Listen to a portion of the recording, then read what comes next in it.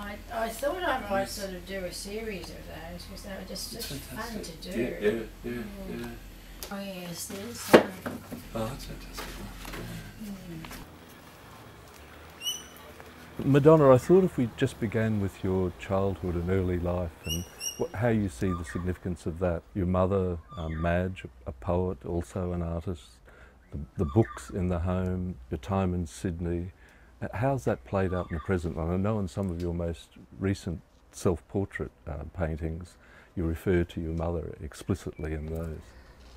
Yes, I think being an only child is, no matter how caring the parents are for an only child, they have to learn to nurture themselves because, and I think this is where imaginary playmates come in and all that sort of thing, and habitats, for instance. An early form of an environment where I was happy was tucked in behind a big lounge chair in the corner of the dining room, and that could be converted into all sorts of secret sanctums, as it were, where you carried out ceremonies with your dolls and you made cups of tea for them and so on. I was probably 4.5 or 5, and I had a doll that had a soft body. It was just filled with straw or sawdust or something. But the exciting thing about it was that I could pin scraps of fabric and to it and create all sorts of bizarre and wonderful and fanciful costumes for this doll. And that's where I wondered later where I had maybe a career as a dress designer. Yeah. Collage. Collage, yeah. Collage the doll, yes. But I knew even at that age that I had a very tactile sense. For instance, I can remember the handles on the interior doors were ridged like a beehive, and I can almost feel them in my hand today. And I seem to be able to make companions out of inanimate things. You described yourself as self-educated. What about from school right through, and how did you self-educate? Well, I had a very painful period where, because my father was sort of moving around from various areas, there was no really current of security physically or anything else until we went to Chatswood in Sydney, and my father took on a small private lending library, and it was quite vast. I think it had about 3,000 volumes in it. From then on, I don't think I ever looked back, and I had very poor health that was left from the measles because it affected my lungs, and I could retire up the steps. This was another terrace building, and with the latest volumes of, it might have been Anne of Green Gables or something more intellectual or whatever, but yeah, so I think I was always happy with a book. But what about numerals in your work, the numbers? You've often had numbers. Oh, right. Well, I'm very bad at numbers. It was the area of education that I had the most trouble with. So I think they've remained very mysterious, but challenging, because I've never been able to decipher what they were on about, you know. So the only sort of numbers that I had any success with were in music, actually. But it's the mystery of them, I think. And there's an aesthetic about them, would you say? Yes, yes. I think they just come under that numinous label again, you know. So, Madonna, what about sort of religion at that time? Catholicism, and then later your interest in Buddhism and mysticism, and, yes, and how well, that has worked? At this stage, and I had a period of being fairly content going to a local convent at Chatswood, but then my peripatetic father took off again up towards the, it's not the, is it the Nepean River that runs Nepean, through yeah. French's Forest? Yep. Yes. Yep. Bought some land up there where he could have his beloved horses. I think not long after that, my father decided that he wasn't going to spend another winter in Sydney, so he was going back north to Moolumbar, where I was born in Moolumbar actually. And being sort of catapulted out of that heaven, you know, 3,000 books and no other contenders. It was like going to a very strict boarding school where all the things which had been precious to me were verboten, you know. So that, I think, is a time when some sort of rebellion set in, and I was old enough to sort of become interested in the beatniks and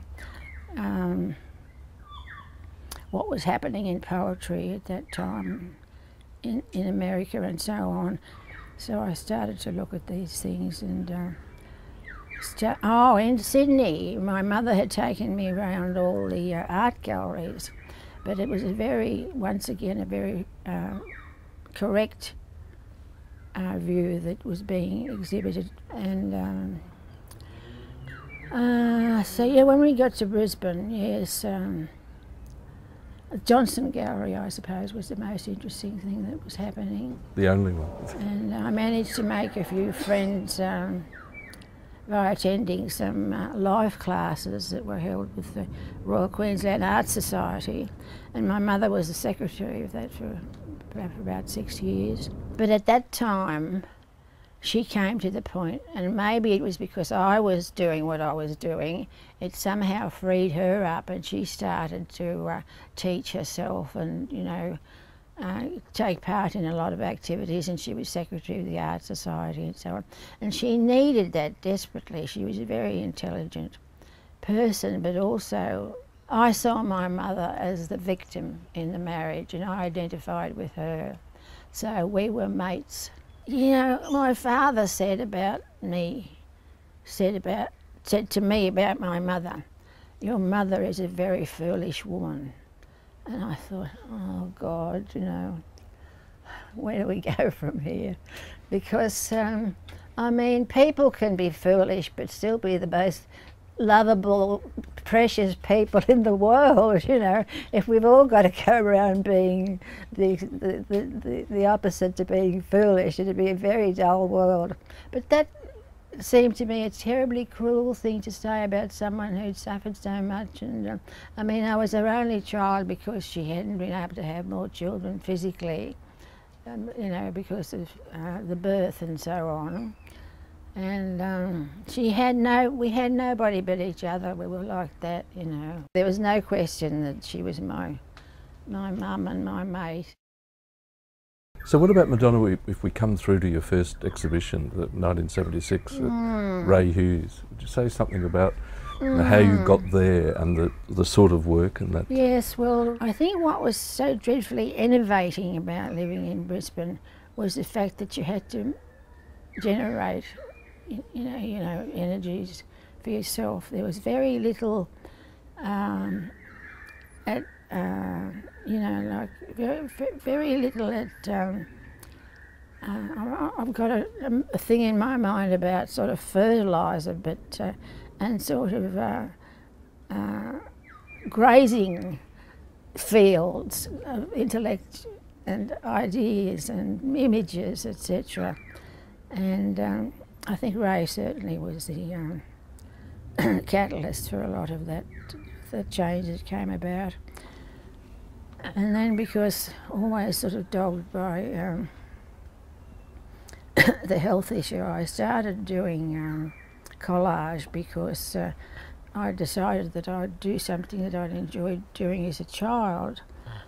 And not because I thought it was a childish activity, but something which liberated you in terms of the means. It was still possible to attain an end through means which weren't so physically exhausting. And So I don't know how I came to put the pieces together that I took to Ray, although I know that I'd come as a beneficiary from a foster aunt, a whole package of old letters, and the envelopes were lined, they were lavender inside the envelopes, you know. Somehow I felt I could lift them above the level of nostalgia.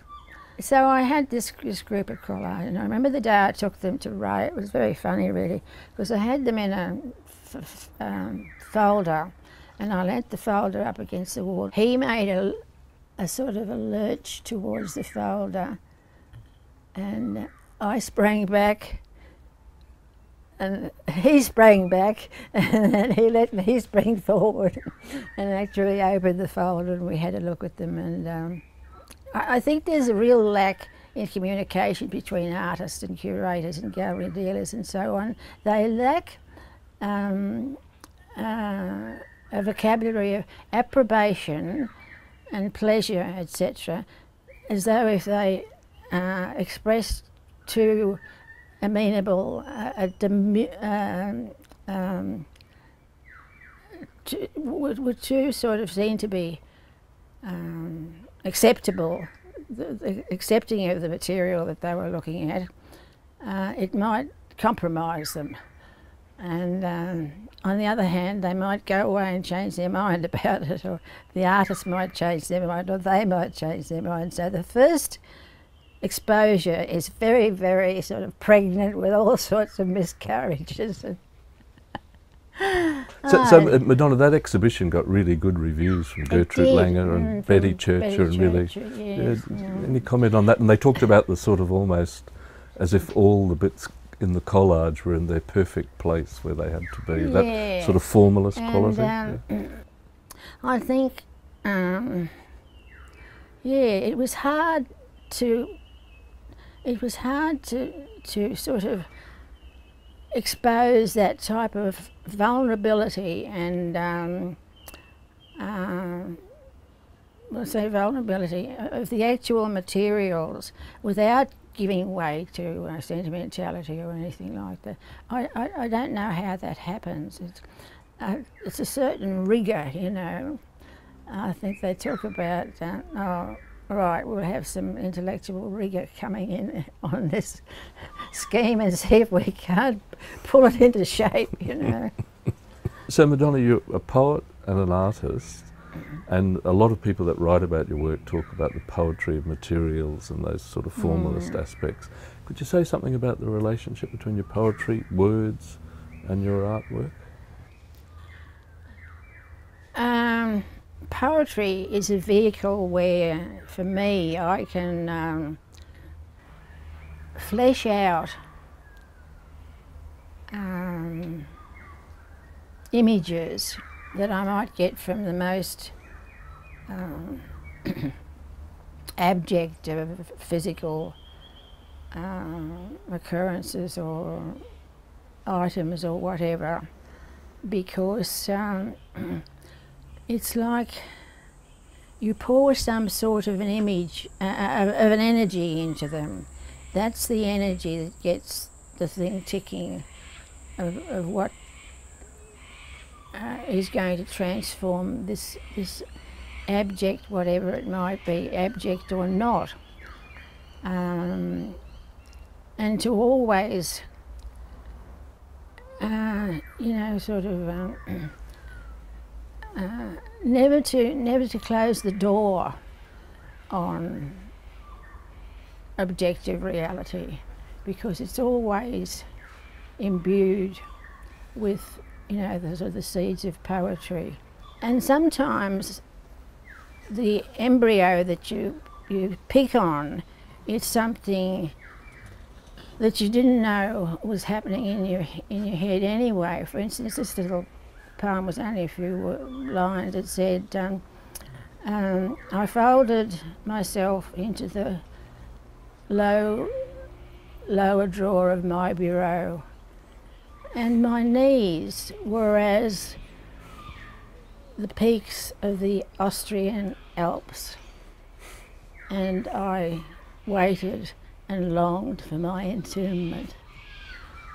I mean, I think that's the wackiest explanation I can put on that. I mean, where you could crawl into a piece of furniture and sort of have a vision of the Austrian Alps, and I wrote that to a friend, and he was absolutely horrified. He said, "What has soured your life? You know, that you sort of you want to die and locked up in a cupboard or something." But I mean, that's not a good example, but it just shows you how anything is material for poetry, more or less, you know. And for your artwork as well. Yeah, yes. It's poetry in the world. Yeah. You said somewhere else in an artist's statement that the production of art is really about self-analysis. Say something about that in relation to your work, sort of self-analysis and that sort of super-ego, I suppose. Like, there seems to be chaos, but it's controlled at the point. Yeah, well, it doesn't operate in an open field. I mean, there will be control, but it's so much a part of the process that I don't realise that it's being applied, I suppose I could say. So what about the relationship between the interior world and the exterior world? And I'm thinking of some of those coat hanger works and the clothes on things. It seems to me there's this play of the exterior outside of us, but also the interior. And if you go back to as a child with all the books, sort of reading in a sense is an interior sort of practice. How do those two, and Nick Zerbrugg in that lovely essay in the 1994 QUT show wrote about that interior exterior play in your work. With the coat hangers, I think certainly there's some sort of play of a skeletal sort of frame to the persona, the outward appearance, and I mean, I think after seeing those shows that anybody would have been quite nervous about creeping into a wardrobe full of wire coat hangers, you know, be haunted forever after. But see, I don't think my ideas come first. I think they're fertilised, as I said, by impressions and sensations or whatever I might have, and then you know, somehow or other it becomes externalised. Yes. So Madonna, what about more recently, how you've returned to painting and smaller pieces? Well, I try not to let life dictate to what happens in art. I know you can't, you know, discard it altogether, but all the time, all my life I've been fighting against fragile health, and now I've got widespread arthritis and all the, you know, to a certain extent, we don't realise how much the skill of our hands and our bodily members, etc., are, I suppose, not only products of cerebral impulses and so on, but that muscles answer to those, you know, sort of input as well. So you get to find that you're getting a bit of sort of old and creepy, and then I come to doing, although some of those pieces I did have help with them physically, you know, having someone to do the heavier part of working on them. But I do regret that. But then I thought, well, you know, trying to be positive about these things, and I thought it was a bit strange because I gave up doing large paintings because I couldn't cope with the size and the dimensions of them. To do collage. Now I'm giving up constructions to do painting. But painting was my first love. I can't deny that. What about Madonna in relation to some of the big movements in sort of art history? I suppose if you look at collage, goes back to Cubism, and then much more recent than that we had concrete poetry. Like how does your work sit against those things? And you were in that Cubism and Australian art exhibition. Yes. Well, it's only since I've gone back to painting that I realise that Cubism has been a very natural development for me, and I was very dumb in not realising that it was as important as it has been, because it provides that armature to the emotional. It's a horrible, destructive experience painting for me, an unstructured work. Or that's what I you know, like in the big collages, were the big ones that I've done, I've had to master them, as it were, because otherwise, like, madness lies in that direction, you know, and I couldn't cope with it. I couldn't contend with it, you know. I've been told on the best psychiatric authority that I have a very rigid superego, so maybe that's what. Thank God for the superego. And I think it's a safety guard. I mean, I think the fact that I'm probably as sane as I am has a lot to do with. But I have felt a lot of found a lot of freedom in the last couple of years. I think, you know, sort of. I've shrugged off a lot. You know, I don't feel. I don't feel that I have to belong to any school or ideology or whatever. I wonder about how you see yourself sitting, say, in Australian art, where you're positioned. Isn't that a futile exercise? Yeah, someone else will do it. But where do you see yourself fitting, I suppose? Well, I think it's important now that I'm the age that I am. I think that again, that confers a certain freedom on you. I don't think at my age of 73 I have any obligation to be anything but who I am, you know. It's been a bit of a struggle getting here, but... And I suppose the only other thing is, it seems to me that there's more sort of religious icons and symbols in your most recent work. Yes, well, that's true, but I'm not making any definite statements. I mean, those little sort of postcard cartoon ones I've got.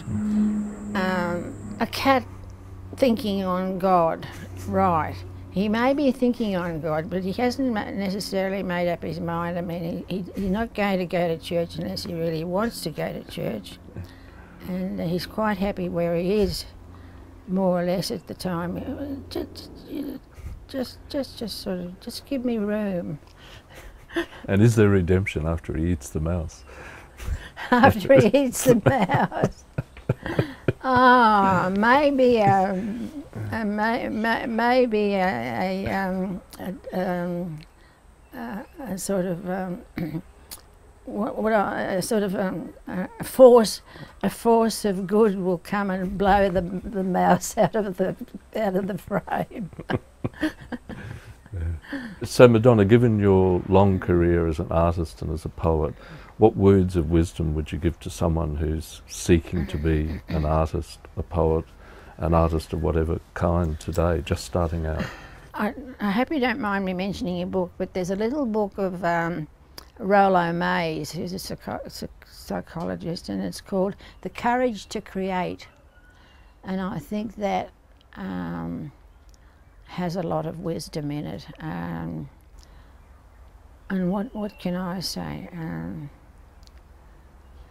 I think with all of us, there come those moments when everything seems to fall flat, and you know, you feel completely exposed to negative ions, etc., etc. No, and build a small memorial, not a memorial because it's not gone, but a living memorial to what you believe in and what you think. You know, what has nourished you in the past, what nourishes you now, and don't lose those particular signposts that have you know, sort of got you out of trouble in the past. We're all of us individuals. There's not sort of a series of hats, gloves and shoes that we can put on to sort of prepare us for travel along the road of life. And I feel it's rather arrogant to feel that you can actually, you know, I mean, I wouldn't have a good feel about myself if I sat here telling other people what they should do with their lives or how they should progress and so on. And also, Bob, that's rather a sort of, how should I put it? It's so well worn out, that question, that I don't think there's any wisdom left in it. Sorry. The question or answer, yeah. Thanks. Thanks, Madonna. That's really